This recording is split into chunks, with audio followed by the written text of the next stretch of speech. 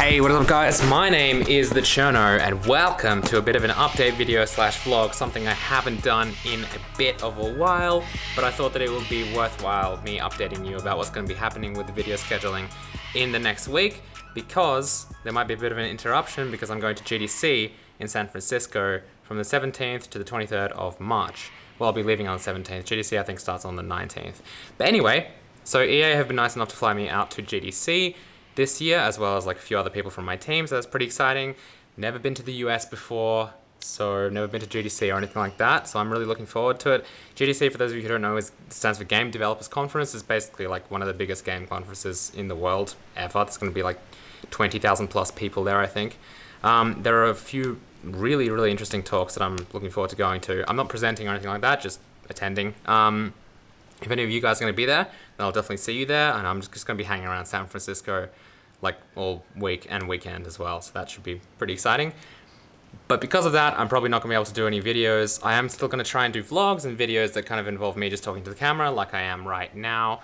I probably won't be doing any videos that involve me like programming on my laptop, like the normal C++ series, OpenGL series ones, but if there are any kind of theory videos that I really should get through that don't really require me to write code in front of you, but more or less just kind of need me to explain something to the camera, maybe I'm going to try to see if I can do some of those. Maybe just some general vlogs at GDC as well, so we're going to see how that works out, but no promises. Anyway, I thought I'd answer a few questions, so I just tweeted out like 5 minutes ago if you guys have any questions for me.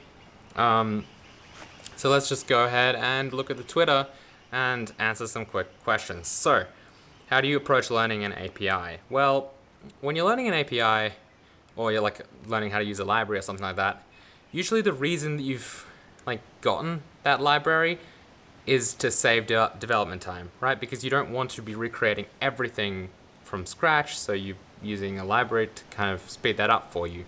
So whilst I would say that the best thing you can do is probably read all the documentation, if you're talking about like speed and you want to quickly just get started with an API, usually any good libraries will include a lot of samples or examples. So you want to take a look at them and see how you can quickly copy and paste code and adapt it into your project for what it is that you're doing specifically. Sometimes you won't be able to, sometimes you may need to change things or look at the documentation, or maybe just tinker around with the code a bit. But I would say just, if you're looking for the easiest way, look at the actual samples that they provide or the example projects that they provide. Larger libraries should have a bunch for each kind of like major feature they support. So definitely check that out and see if you can just basically copy and paste some code from the examples into your project, hook up the library, and get something running as quickly as possible. And then from then you can kind of work on iterating it and getting better and improving it for your actual use case. Do you plan on doing tutorial videos on other programming languages after you're done with C++? If so, what would be the next one? So professionally, I really just use C++ and C#. Most of all, I really like C#. I still think C++ is probably my favorite programming language, but C# is definitely a very close second. I'm not sure if I would ever do C# tutorials.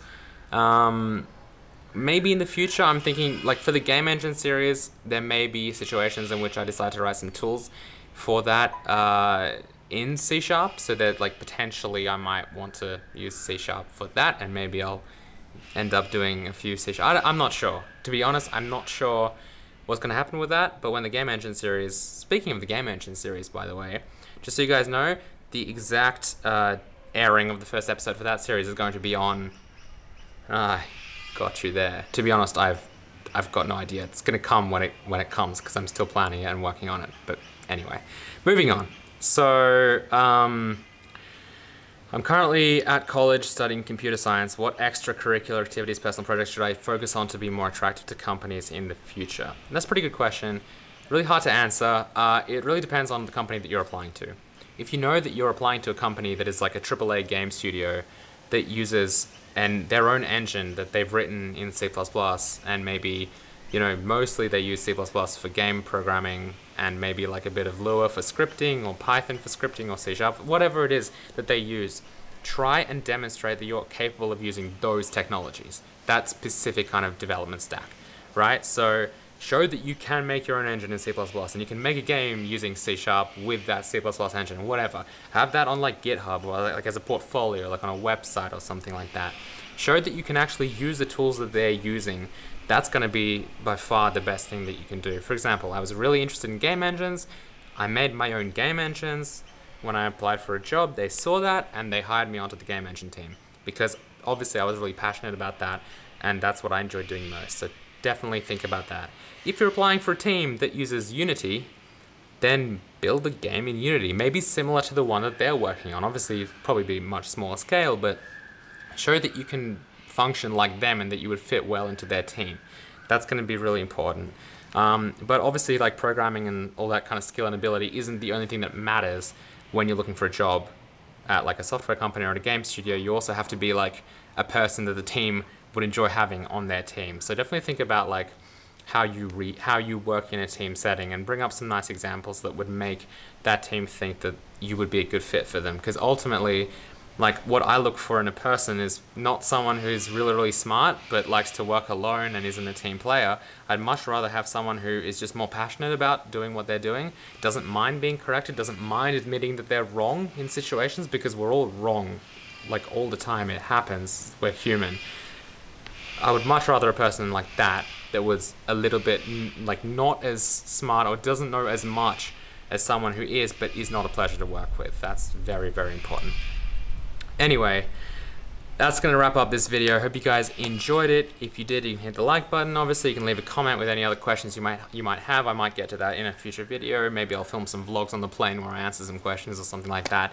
I've got a bunch of topics that I wanted to get through as well. I'll try my best to do them in maybe the coming weeks. Would be probably a good chance to just pull out the camera and do a bit of a vlog.